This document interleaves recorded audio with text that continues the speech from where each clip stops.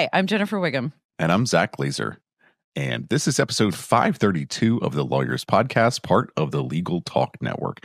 Today, Stephanie talks with John Blakey about his leadership book, Force for Good: How to Thrive as a Purpose-Driven Leader. Today's podcast is brought to you by iManage, and you'll hear Zach's conversation with them in just a little bit. But first, it is the week of Thanksgiving. And Zach, I am grateful for you. Thank you. I, too, am grateful for me. Oh, no. Wow. Is that not where we were going? No, we can just talk about what you and what you're, why we're grateful for you. I mean, I am grateful for you. I think you should be grateful for yourself. Thank you. But I think you were just telling me right before we were recording that you were grateful for some other things. Yes, in reality, I'm grateful to be working at a company that kind of allows me to think big, do things differently.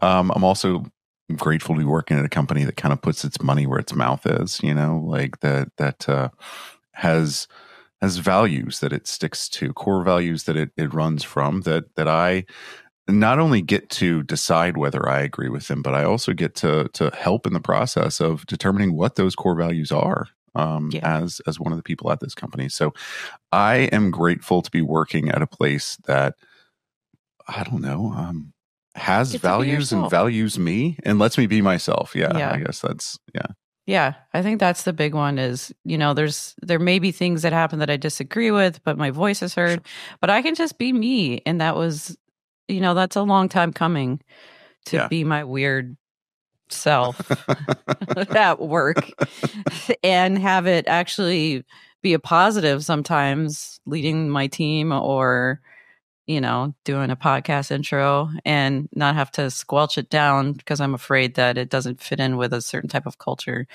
We value weird here, and I really appreciate that. We do. Well, and we value broad thinking. We value kind of not necessarily taking things thinking about thinking. Broads. Okay, yes. Sorry, go ahead. We do. I don't know. I'm going to make no comment on that one. We value, kind of thinking about things differently and allowing ourselves to think about things differently, but then also, like determining whether or not that's correct or we value, measuring things and kind of going out and trying stuff, experimenting, but part of experimenting is measuring, not just going and doing things willy-nilly. This is not interpretive dance that we're doing over here. It's chemistry. You're not. I'm not doing interpretive dance on the podcast. Oh, that's Jennifer. true. We do have our weekly afternoon interpretive dance meetings that we hold. 100%. Can you imagine? Actually, I can't imagine. That's the thing. It's like I 100% can't imagine. In fact, I feel like some years ago we must have had some dance. It doesn't matter, but I'm grateful for my memory of all the interpretive dances I've done and this company and you and our community and our dedication to taking care of our little community, which I think is where you start and can have the most impact, is just taking care of each other. So this Thanksgiving, take care of each other. Take care of each other. Well, and if it doesn't just go unsaid, Jennifer, I am grateful for you and I'm grateful to be working with you. Thank you. I'm not going to say what you said back to me. I'm just going to accept the compliment. Thanks. No, that's perfect. That's perfect. Because now, here is our conversation with our sponsored guest, and then we'll head into Stephanie's conversation with Dr. Blakey. Hey, y'all. It's Zach, the legal tech advisor here at Lawyerist, and today I've got Tanya Wingfield from iManage with me. Now, iManage is a knowledge management solution for the legal field, and Tanya is one of their change management specialists. Tanya, thanks for being with me. Thank you for having me. Okay, so Tanya, you're a change management specialist for a knowledge management company, big knowledge management company. This is, iManage. I imagine you've seen a lot. I imagine you've seen a lot of changes. Yeah. What are some of the more common I guess, issues or reservations or hiccups that somebody might come across when they're trying to change or get their documents and knowledge in order in their firm? I think that one of the big things that I've seen our customers experience, and that is the apprehension of, what does this mean for me? How is it going to affect my day? How is it going to affect that one way I do something and it's so efficient? So you have all that fear, and then you have we still have the crowd of employees that, and I hate to say that because I'm near that age, but the ones that, will I be able to learn at my age? This is so different. So, we have this spectrum of all of this different change within the organization.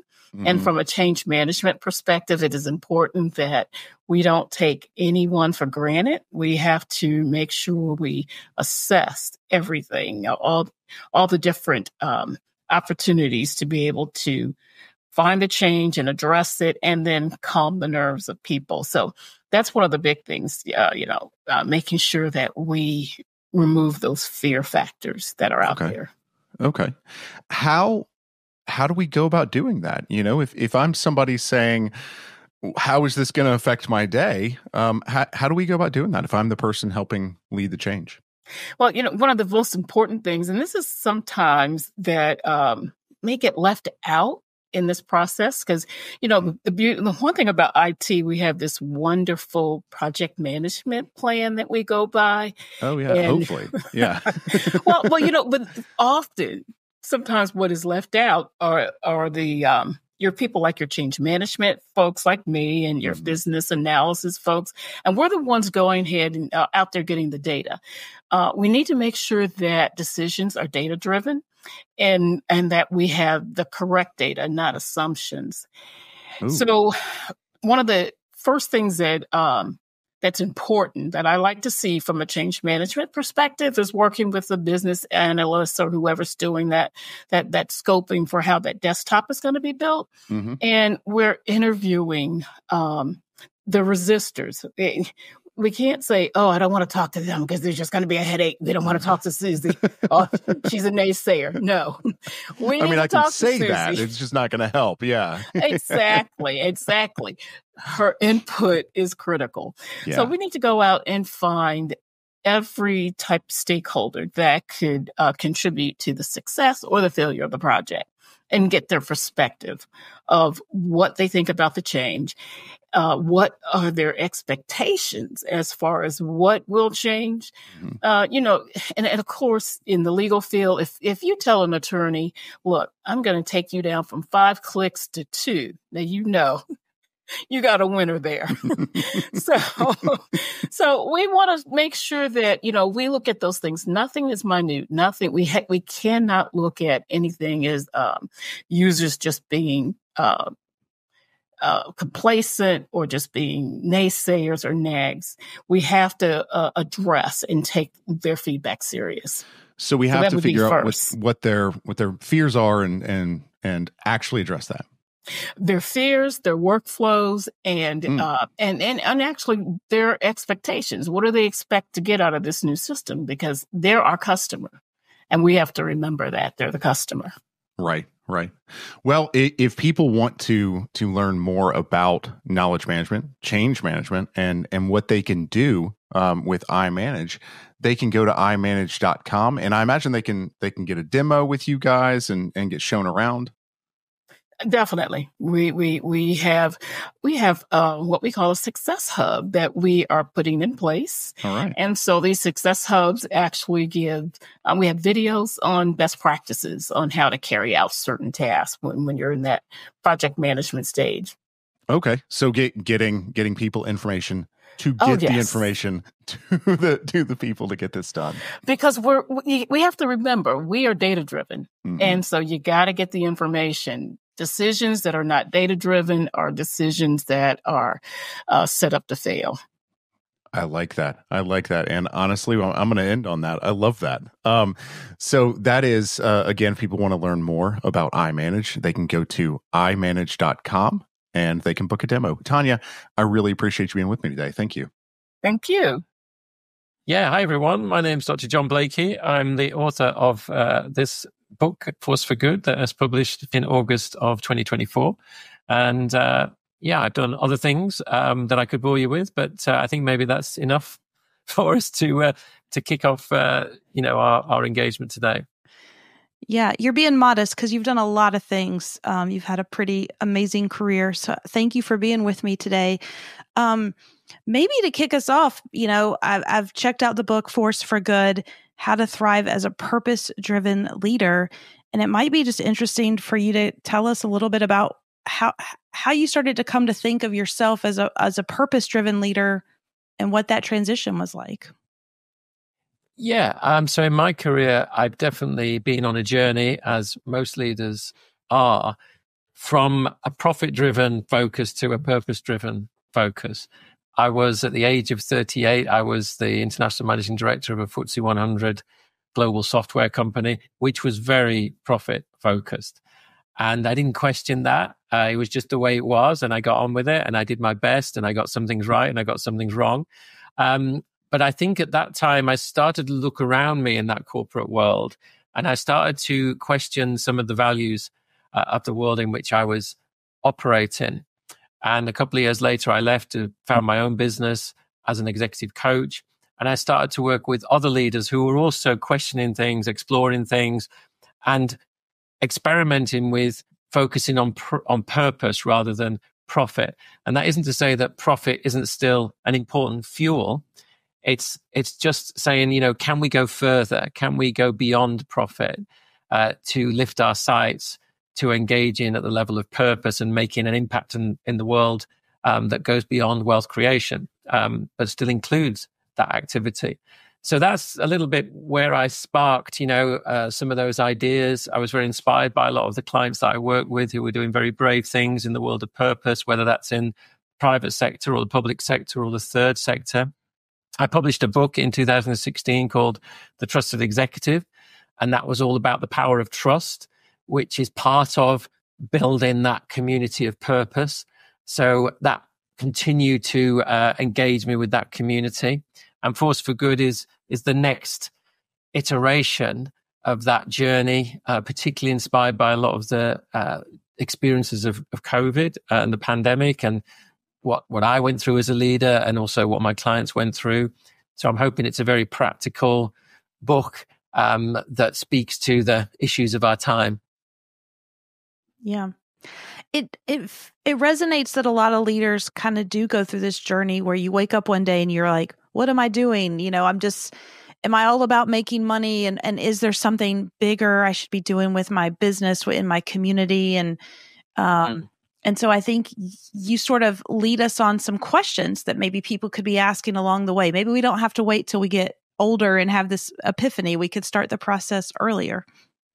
Yeah, and there are many reasons for that, I think, in the world now. We've got big issues, globally. And business is an agent of innovation, an agent of change.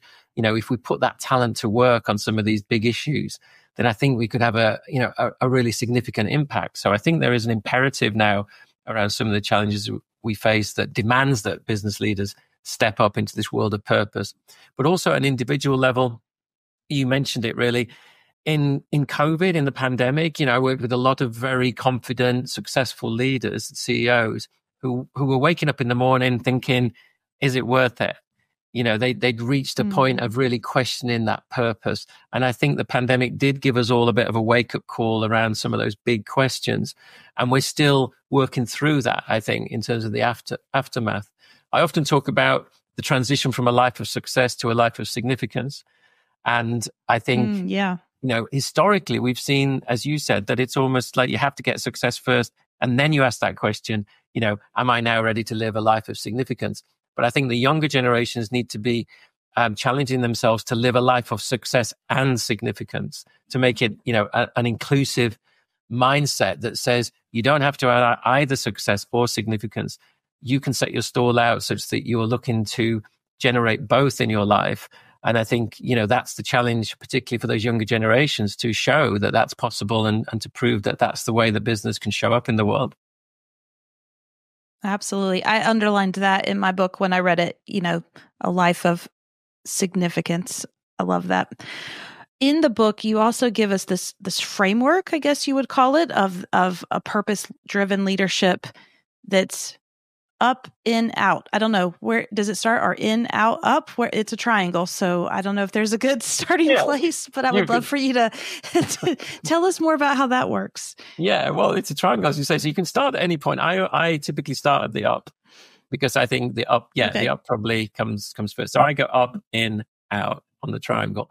So the reason for this model is really the subtitle of the book is How to Thrive as a Purpose-Driven Leader. So my audience is really those people and leaders who've already said, I do want to stand for purpose. I do want to live this life of significance as well as a life of success. How do I do it well? How do I do it when I'm thriving? Because there are a lot of purpose-driven leaders who feel their purpose as a burden and not as a joy. And so I think we want to be thriving as purpose-driven leaders rather than martyring ourselves, against this wonderful purpose. So that's why I have this model in the book, up, in, and out. And the up is very much, as the name implies, it's about the purpose. Whatever you want to call your purpose, your calling, your vocation, what is it that has that presence for you that means that you put that first, and that gives you that guiding light, that true north. So do you know what that purpose is? How do you stay connected with it? How do you make sure it still feels like a joy rather than a burden? So that's the up. The in is really about how we take care of ourselves on the journey, because there are purpose-driven leaders who self-sacrifice and run out of energy halfway through the race, and that doesn't really help us. We want those leaders to finish the race. So how do we look after our motivation, our resilience, our well-being? And then the out is how do we bring people with us on this purpose-driven journey? Not everybody is going to be as passionate about your purpose as you are on day one. So how do you engage people? How do you build that followership? In particular, in a post-pandemic world where a lot of talent is asking themselves big questions, is wondering, where do I give this extra discretionary effort? Do I give it to you, or do I give it to somebody else or something else in my life? So I think we have to work hard at building that followership that allows us to turbocharge the progress towards that purpose. So that's how the up, in, and out works. And it's just a simple framework that hopefully is memorable and allows people to create a language to talk about these challenges. Yeah. With the up, I think that's where you talk about, you really have to understand your why. Like, why are you doing this? Why do you get out of bed every day? You said that one of the people you worked with in when they went through this exercise, they had such clarity about their life that they didn't have before. And I think, we talk a lot about it here around business vision, for example. We're always saying like, you really do need this, people. It's not just a catchword that we use. And so I also loved this idea that as individuals, we need to be really clear on our why. And I wonder how, how would you talk to the skeptics who are just like, oh, here's Stephanie and John again going on with these, vision words that they keep droning on about. Yes. There are a lot of skeptics, aren't there? There are always a lot of skeptics, and that's part of one of the things we're going to have to get used to in this purpose-driven life, that there are going to be people who want to stand against it, or who question it, or trying to sort of bring you into their world. And I think it means we need a lot of courage, as purpose-driven leaders. And the up, I think that purpose is what gives you that courage, because when you're clear about what you're standing for, it's much easier to stand for it. If you're very vague about it, or you haven't quite nailed it down, it's harder to hear that voice of purpose clearly in your head. And we need to hear it clearly in those times where we get the setbacks, where we get the cynics, where we get the skeptics, because they're going to come thick and fast. If you plant your flag in this place, then you are going to get a lot of pushback. And so that up is really important. And one of the gateways to discovering that clarity, and you mentioned the story from the book, is being very in touch with your personal values. One of the most powerful coaching exercises I work with is a values elicitation exercise, where I help leaders uncover and be precise about the 5 to 7 personal values that really light up their life. And once those values are clear, that's the gateway to articulating a purpose that honors those values. And yeah, I've seen the power of that exercise in my own life. I've seen it in the life of other leaders that I've worked with. And if I didn't have that clarity on my own values, it would be very easy to get blown off course from this purpose-driven approach. So yeah, that's one thing I would really recommend leaders who are working in this field is, have you got that clarity on the 5 to 7 personal values that really light up your life? Yeah. And I think there's a difference. I think for a lot of us listening, they're probably like, well, I kind of know, I have an idea, I have a sense. And what you're saying is like, yes, but that's not enough. You actually need to go through the exercise and you need to have them named. You need to be able to like bounce them off and be like, this is it. And there's a difference between a wishy-washy, sense of an idea, right? Versus this is it. Yeah, because once you've got clarity, you can use those values as very specific tools. So one of the exercises I talked about in the book is a weekly exercise that I carried out for over 10 years, and many of my clients use it, is that on a Sunday evening, I will sit down and I'll ask myself the question, I'll write it down, how am I going to honor my values this week? And then I have the list of values. I see courage, I see sharing, I see flair, I see challenge. And I look at my diary and I map my values to the activities in my diary. And then I can get very intentional over time about filling my diary with value-driven activities that are honoring these 5 to 7 values. I can't do that exercise if I don't know what the 5 to 7 values are. So if you don't have that input, you can't use those values to then work these exercises, particularly in that area of the up of the model. Yeah, makes sense. And then I wonder if you could talk a little bit more about how we need to take care of ourselves as leaders. I feel like this is something so many of us are struggling with right now. As you said, like the busyness of life and business and all the things, and all the people are trying to do all the things for all the people. And I think a lot of people are still really struggling. Yeah, that's my experience. I think there's a big, it's not just the pandemic, is it? We've had lots of shocks in our own ways, both globally and I'm sure personally as well. So now in that of the model, I learned a great deal on this aspect from the work I've done with elite sports coaches and athletes. I find that in the world of sport, the emphasis on motivation and resilience is so much more important than in the world of organizational life. So a lot of my work, as I say, I credit to what I've seen put into action in that world. And one of the exercises that I talk about in the book, which I've seen used by Olympic athletes, a very simple exercise, but I work with an Olympic team who every quarter, as they went through this 4-year cycle to build up to the Olympics, used to conduct a radiators and drains exercise, as they called it, for themselves individually, but also for the team.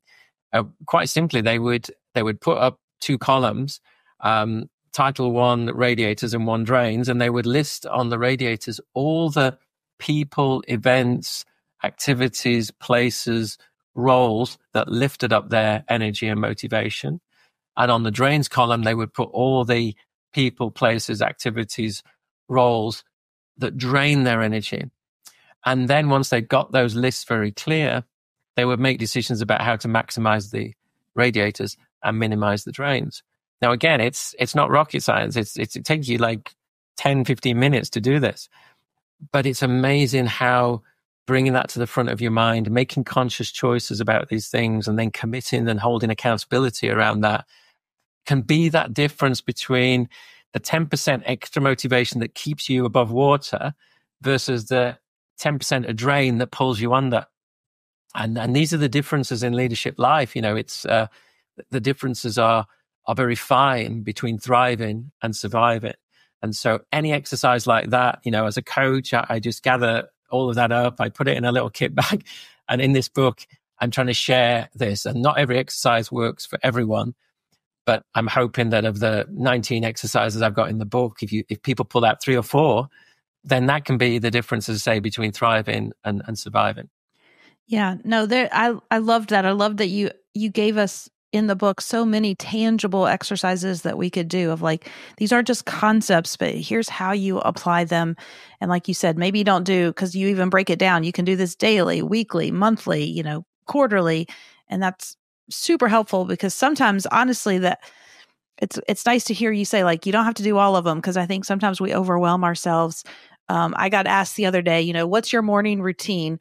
And I was like, honestly, it's not great. Like I get up and I get dressed and I eat coffee. I know there's these entrepreneurs out there like exercising, meditating, journaling, doing their affirmations, right? They have there's all these books now on your morning routine. And I'm like, I'm doing good to just get up. And sometimes I have to give myself grace to be like, it's okay if I don't do all these things. I can do these things and not these other things.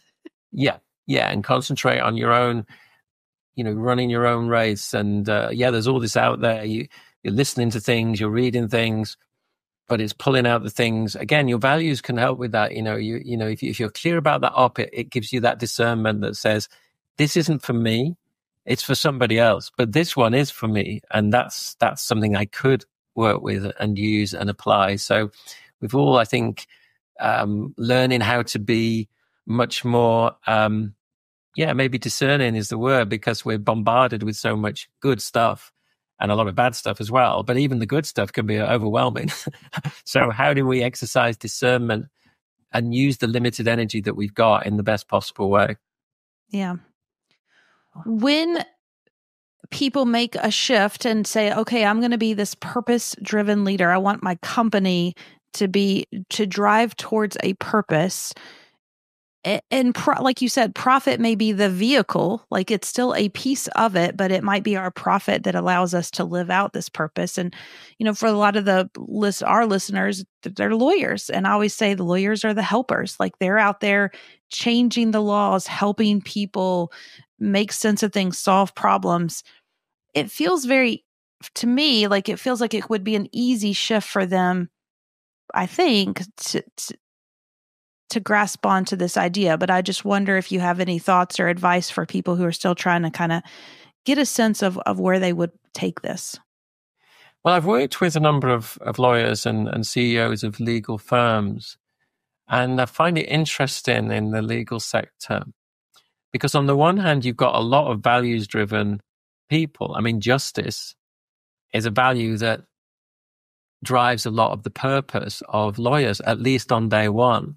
That's why they study so hard. That's why they choose to go in this direction. So at heart, there is a very strong set of values, I think, driving a lot of people who are attracted to that profession. But on the other hand, I think it is a profession that has become incredibly institutionalized and professional. And I mean, I use that word guardedly in a way that professional is a good thing.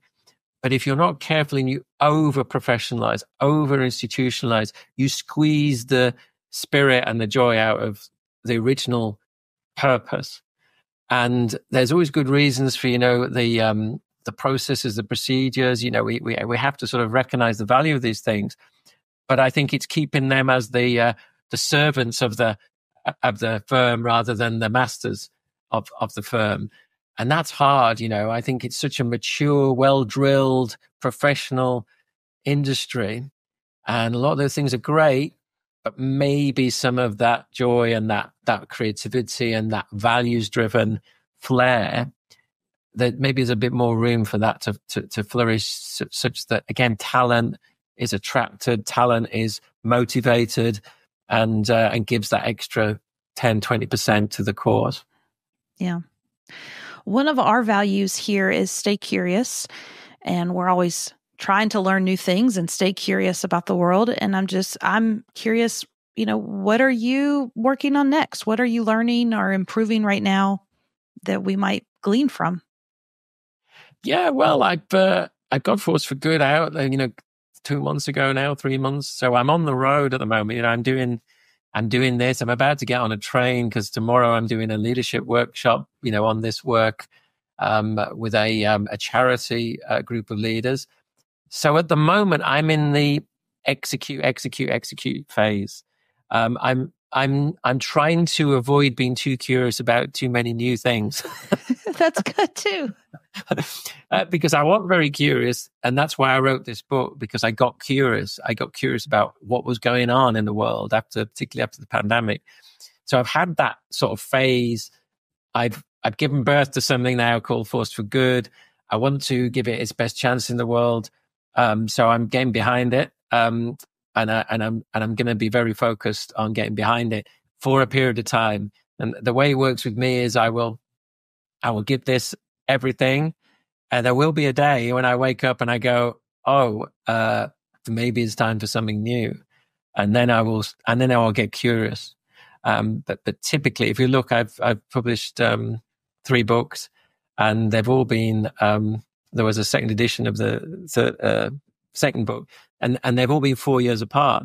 I didn't plan it that way, but it seems like there's a bit of a cycle that goes on for me, which is 4 years. You know, you go around a bit of a loop of be curious, be creative, generate something, and then make sure it's going to have an impact as much as you can. You know, get behind it and focus on it. Don't sort of get distracted too quick onto the next shiny new thing. So that's a little bit where I'm in the cycle, definitely.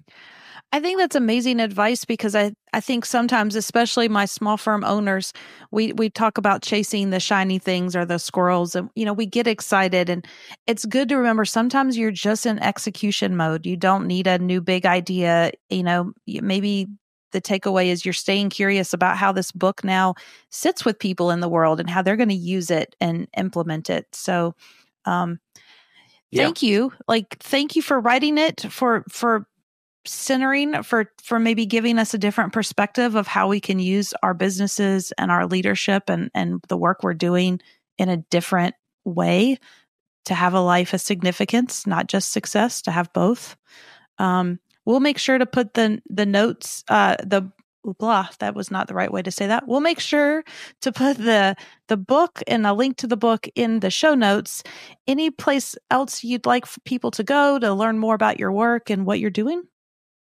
Sure. Yeah. The website is www.johnblakey.co.uk. So yeah, lots of resources that I'm gathering together there. So I think that's the best place to go. Keep it simple. And yeah, the book is out there, and really grateful for this opportunity to reach the people for whom it was written. And you know, it's part of the joy of my purpose is to think, you know, that out in the US, you know, we can get this message out there. I might not ever meet a lot of the people, but if somebody one day sends me an email and says, "Hey, I was listening to this podcast and you mentioned that exercise about radiators and drains, and you know what? I've been doing it for 5 years and it's changed my life." You know, that's why you write books. That's purpose-driven leadership, because that's what the fulfillment you feel when you get a little email like that every, I don't know, 3 years is makes it all worth it. So, you know, that's living it out. And I want to make sure that I try and do that as best I can. Awesome. Well, thank you for being with me today. Great. Thanks, Stephanie.